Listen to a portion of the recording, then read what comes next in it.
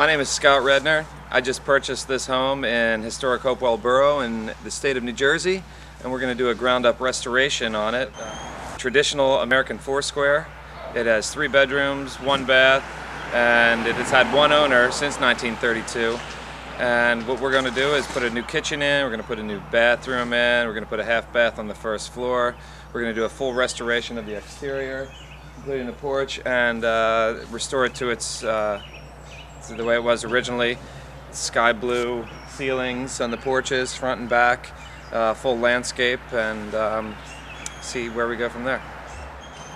This historic home has not been maintained at all. It was built in 1932. It has essentially had 1 coat of paint on it, and the paint, as you can see, has pretty much just peeled off over the past 80 years. And all the bones are good inside, all the trim is good, all the floors are in great condition. It's just perfectly deteriorated from the outside, so that not too many people really wanted it, but we have a vision to see through that. Today is day 3 on the project, and we've exposed some issues that we're going to have to tend to, such as the porch roof. The rafter tails are all rotted. We've had a lot of moisture that the roof has absorbed over the many years that the house has been unattended to. The front porch is sinking on the left-hand side. The previous owner had put a jack in place just to hold it up so it didn't fall over.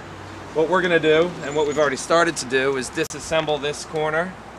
We're going to be digging a new footing, 3 feet deep by 12 inches round, and we're going to be placing a 6x6 pressure treated on there. We're going to jack up the porch so that everything is level, and then we're going to go ahead and put all of our cedar shake back on and match the other side, and then get ready to build some steps up front here. This isn't even a quarter of it. What is up here, it starts in the 40s, goes up to the mid-60s, and is in chronological order. Unfortunately, I have about 2,000 more to get up and put back into the mix. But just some of these titles, I mean, there's things in there about, like, you know, Queen Elizabeth's coronation, there's, you know, John Lennon covers and Paul McCartney covers. It's ridiculous. I think there's a little bit of a gold mine.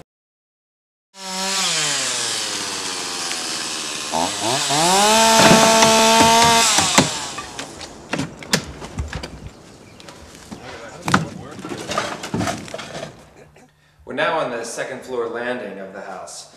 What I'm standing in front of is the original bathroom, and we're going to be taking that out completely, gutting it down to the studs, and putting in all new fixtures, new tile, all new plumbing, and a stand-up shower with a nice glass door on it.